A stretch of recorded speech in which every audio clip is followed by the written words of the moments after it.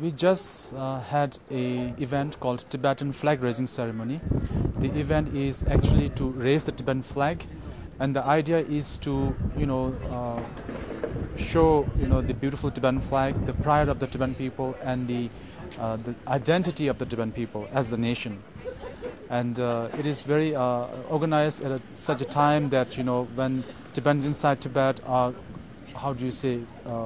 suffering so much under the Chinese repression, and particularly at this time because all the protesters are cracked down with force, with violence, from the Chinese military and police. And there were cases of Chinese police shooting to the protesters and people dying from that, and many injuring. And at the same time, many Tibetans are self-immolating themselves to actually tell the world and tell the Chinese government that they are not happy under the Chinese rule.